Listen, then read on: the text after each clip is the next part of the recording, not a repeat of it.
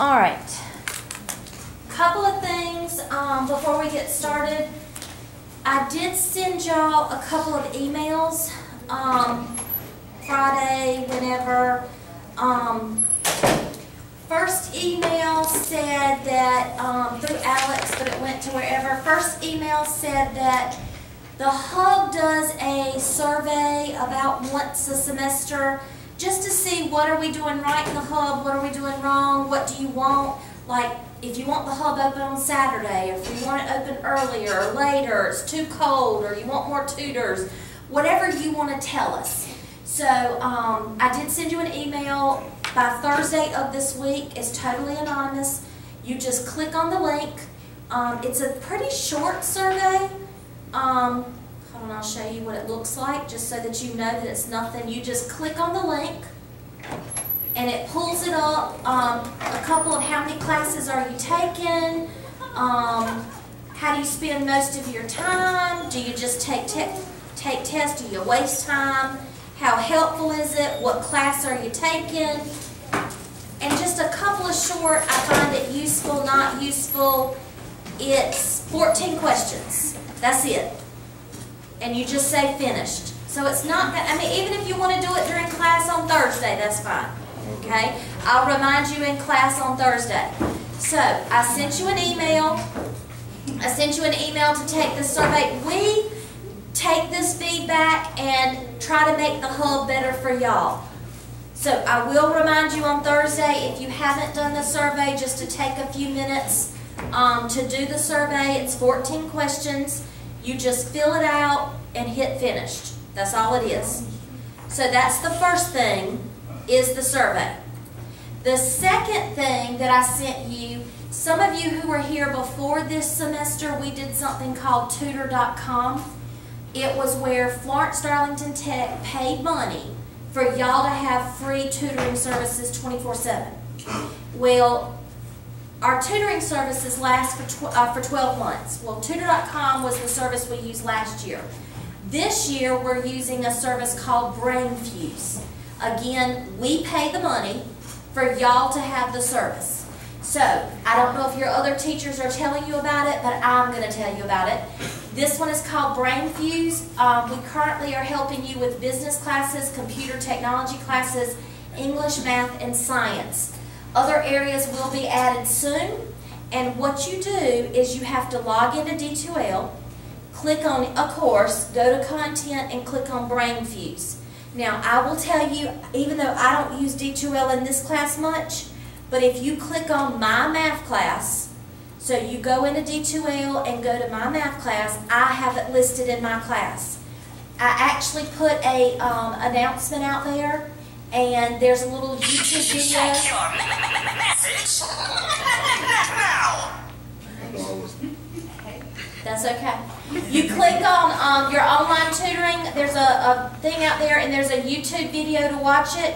But in order to use BrainFuse, you have to be logged into D2L, because they have to know that you're a Florence Darlington Tech student so that you can get the free services.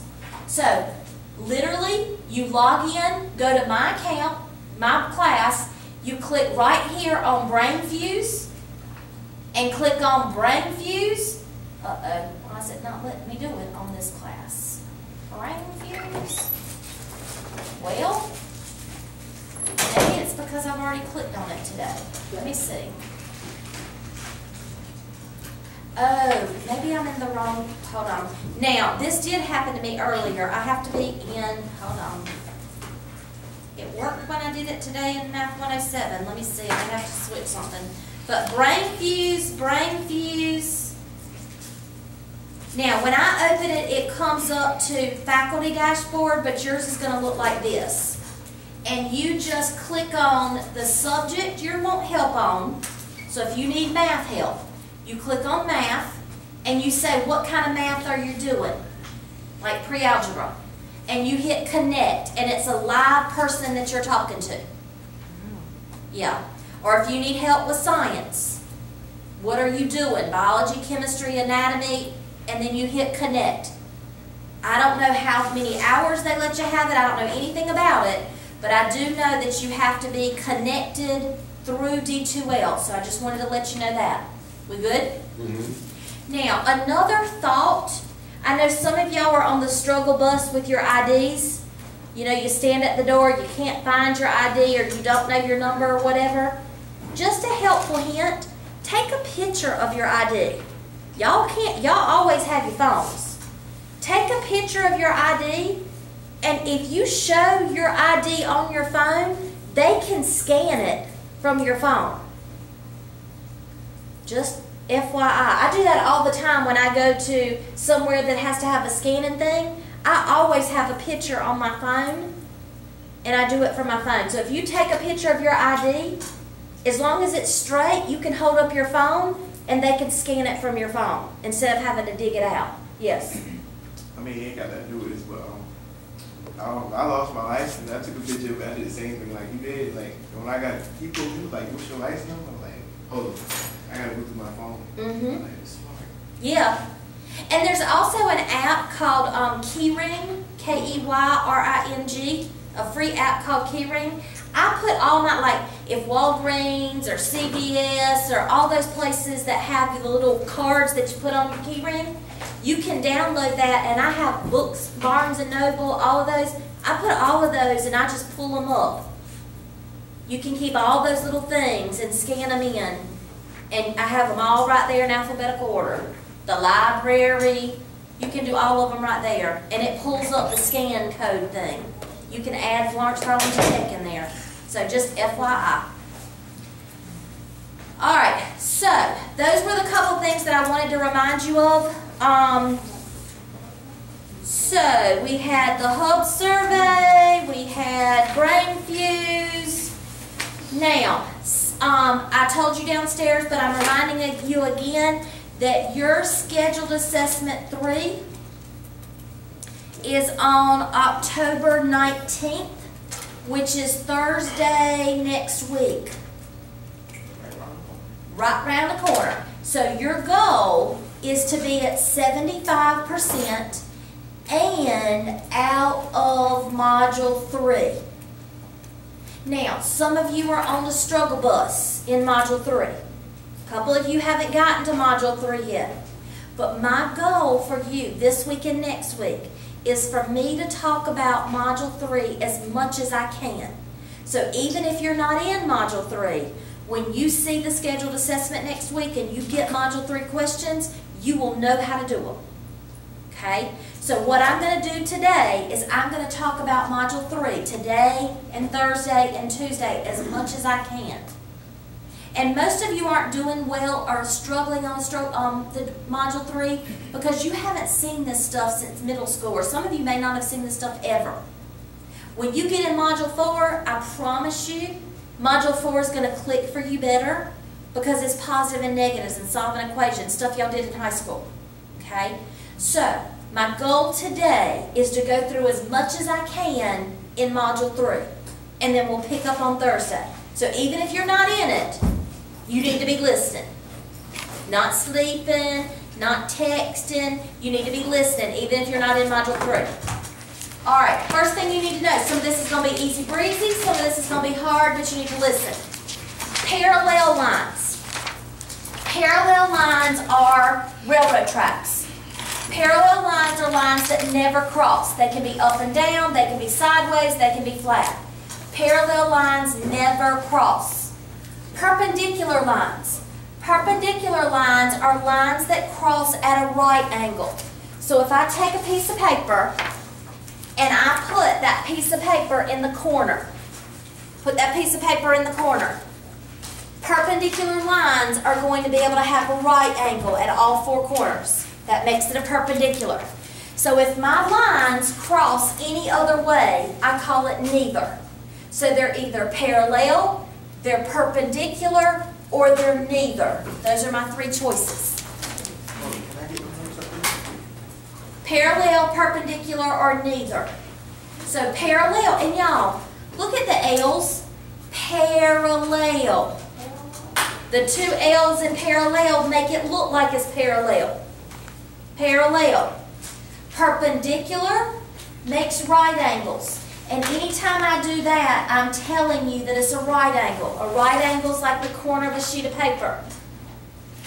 And then neither is going to be anything else. So if we look at these pictures, your three choices are parallel, perpendicular, or neither. So what do you think the first one is? Neither.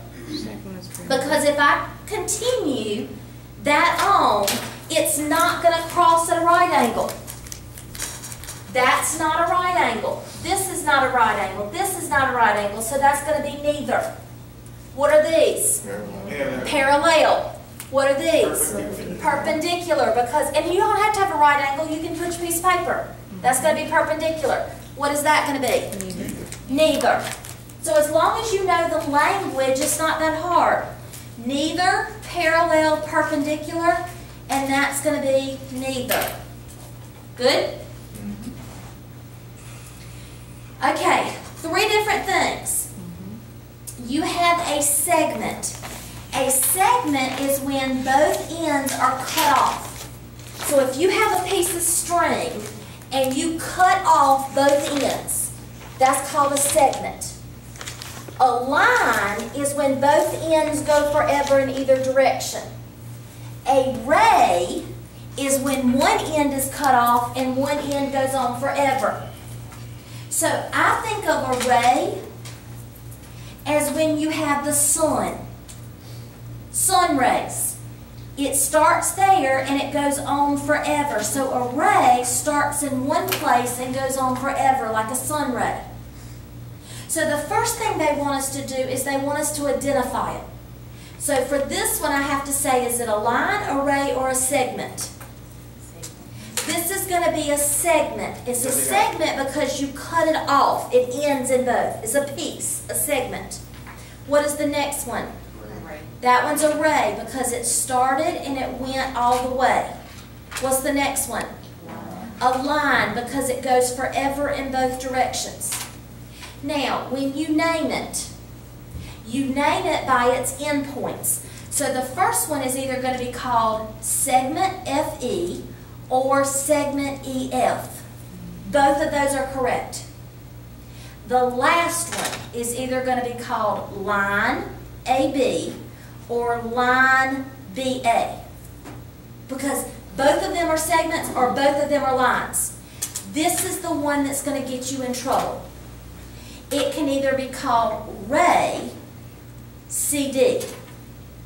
If you call it ray DC, they're going to mark it wrong because the C has to be under the segment part. The D has to be under the arrow part. If you put the D under the segment part, that means it's going that way. You with me? So they will mark it wrong if you put the D under the segment and the C under the arrow. These don't matter because they're both segments. These don't matter because they're both arrows, but they will bust you in a heartbeat on that one. See the difference? These are not hard. You just have to know the little nuances, the little things about it. Now, the next one is the protractor. The protractor is easy, but then when you go to use it on Alex, and I'm going to pull up the protractor on Alex. I already have it ready somewhere. We talked about brain fuse. Here's the protractor on Alex. It says use the protractor, and a lot of you don't know how to use it or hadn't gotten to this problem yet, and you freak out when you get to it. You click on the protractor to bring it over. Okay? Now, you have to make 2 clicks. The green arrow has to go on the corner. It can't go a little bit over, it can't go a little bit over. It has to go exactly on the corner, and you click. Then y'all start doing all kinds of craziness. The 0 has to go on a side. Now, if I put the 0 there, I can't read anything. I have to put the 0 on a side, not a little bit off, but it has to be directly on the side, and I click. So the 0 has to be on a side so that I can read the other side. Let me do it again. Yep. So I put the green on the corner, and then you're going to move everywhere. The 0, I can't put it here because I can't read the other angle. The 0 has to go on a side so that you can read the other side. So that will be 140. We good? So when I type it in, it's going to be 140 degrees. Let me do one more. More practice. So I click the protractor to get it here. The green corner can't be off of it. It's got to be exactly on the corner. Click. Then it's going to start going crazy. You come to the 0. I can't put it here because I'm not reading anything. I put it here, click, and then I read the other one. It's halfway between 70 and 80. 75. So it's going to be 75 degrees. Does that make sense? All right. Acute, obtuse, and right. An acute angle is a little angle. When you think of a cute little puppy, a cute little baby, anything that's cute is little. So when I think of a cute little something, so an acute angle is anything that's little, less than 90 degrees. A right angle, we've already talked about, is exactly 90 degrees. Obtuse. When I think of obtuse, I think of obese, big. So obtuse, I think of obese, big. So an obtuse angle is an angle that is bigger than 90 degrees, but less than 180. So any of those are obese, obtuse. Straight is exactly 180. So we have acute little, we have a right, we have an obtuse or obese big, and we have a straight.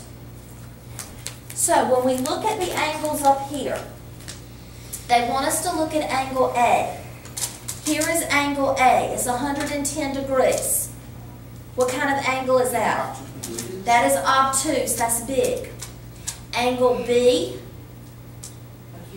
that is acute. That's a little angle, less than 90. Angle C, obtuse. It's bigger than 90. It's 100. And angle D, that is a right angle. So you just have to know what the words mean. Good?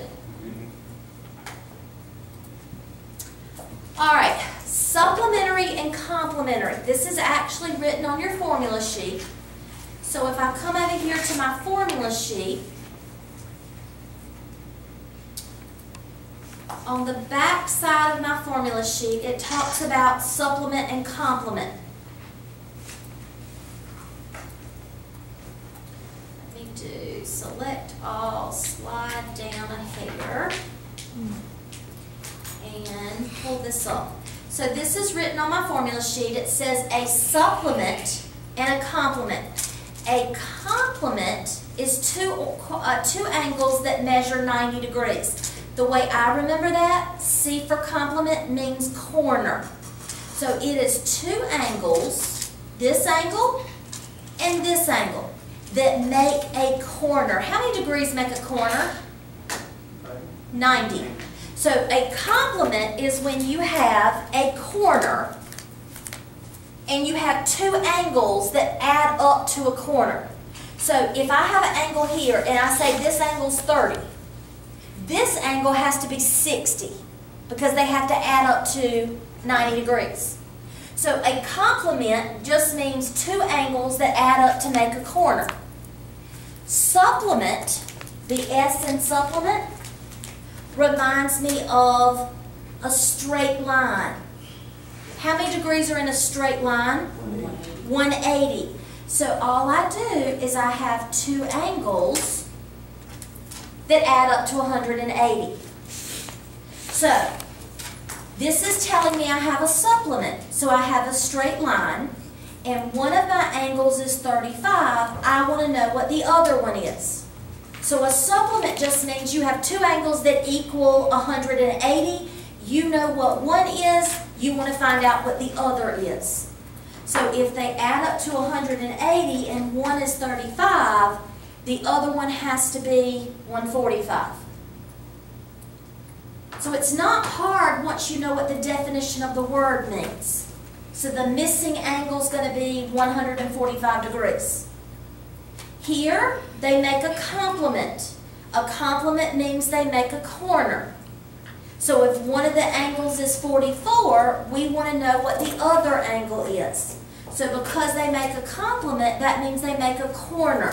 A corner is 90 degrees. So if they add up to 90 degrees and one of them is 44, the other one is going to be 46. And like I said, that's on your formula sheet. It's not that you have to memorize it. Cool? All right.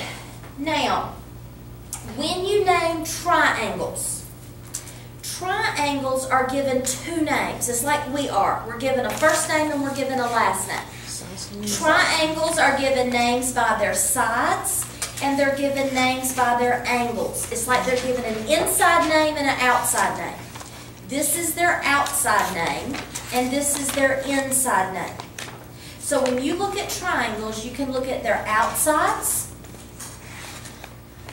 and you can look at their insides. Now, if their outsides are all the same, if all sides are equal, we call that an equilateral. So if all the sides are equal, we call it an equilateral. Equilateral literally means all equal sides. If two sides are equal, two equal sides, what do we call that? Two equal sides.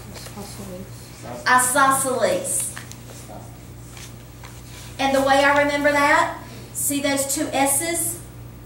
Two S's stand for equals, two equal sides. SS, two sides equal. That's isosceles. You have a side and a side, so two equal sides. Now, if none of the sides are equal, what do you call it when no sides are equal? No equal sides. Scaling. The way I remember that, a scaly fish is ugly. No scaly fishes look alike. They're all ugly. So a scalene is an ugly, scaly fish. None of the sides are equal. I have to have stupid ways to remember stuff. So you either have no sides equal, two sides equal, or three sides equal. So it's either a scalene, an isosceles, or an equilateral. That's by looking at its outsides. Now, by looking at its insides, you're either going to have all the angles the same. So I'm going to have this angle and this angle and this angle the same. And they're all going to be baby. Little angle, and little angle. If all three angles are little, we're going to call it an acute. Because what do we call little angles? Acute. Now, if we have a big angle and two little angles, we're going to call this an obtuse. If we have a right angle with two little angles. So this time we're looking at the inside. We have little, big little, and right little. Now, I have people who tell me all the time, well, if it's an obtuse, shouldn't all the angles be obtuse? Well, let's think about it, y'all. If I draw an obtuse here and I draw an obtuse here, It's not a triangle.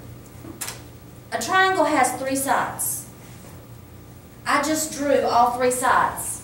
And as Calvin says, it's not a triangle. So, you have to have an obtuse angle, but then you have to close it up to make a triangle. So a triangle is always going to have two baby sides and then one angle this big. Or it's going to have a right and then you've got to close it up. So a triangle is going to have two babies no matter what, two baby angles no matter what, because you got to close it up. Does that make sense? So let's name them. Here, we only want to know, is it acute, obtuse, or right? So we're only looking at the angles. Baby, baby, baby. Acute. Baby, baby, big. Obtuse. Baby, baby, right. Right. Obtuse. Now, when I was doing, this is the only book I have ever in my life seen do this. This is how I've always taught it. This book says, if it is an equilateral, it is also an isosceles. This is the only book I've ever seen do this. Their definition of isosceles is two or more equal sides. So, if it's an equilateral, they also call it an isosceles. If it's an isosceles, it's just an isosceles. But if it's an equilateral, you automatically call it an isosceles. This is the only book that I've ever seen do that. Hold on, let me go back to this problem. So,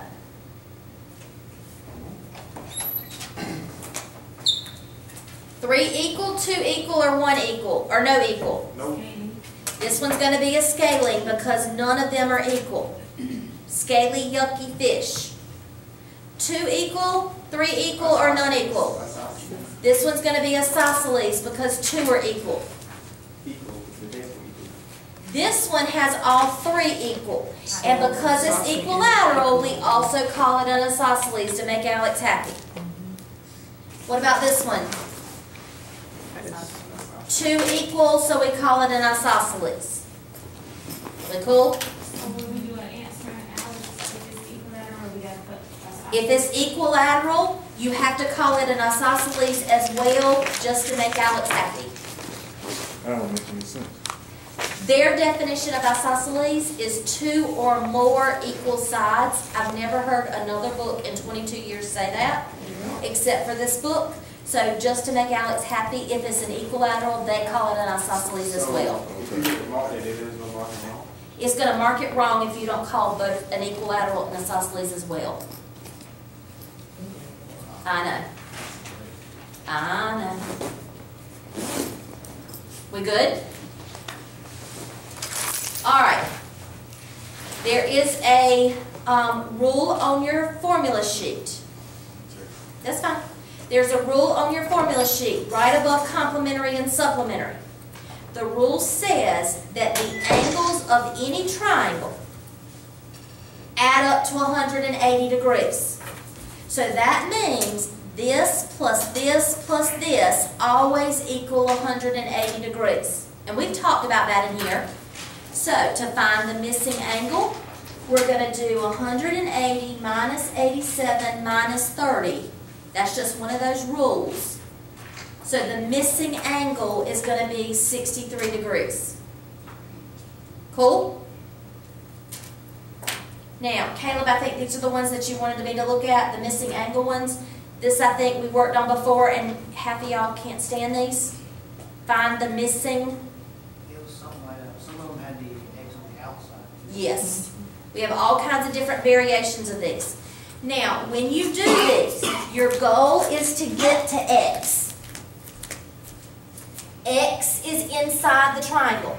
So we need to get him inside the triangle so that we can use the triangle rule. And wherever X is, we want to work towards X. So X is out here. So we have to visually realize that this angle and this angle are supplementary, which means they form a straight line, which means they add up to 180. So for this one, the first thing I'm going to do is I'm going to see right here that if this is 150, this has to be 30 because they add up to 180 because they make a straight line. Now the purpose of me getting in the triangle is so that number 2, I can come and look at this and I have a 30 and a 34. So now I can come over here. So this is the triangle rule. The triangle rule says that they all add up to 180.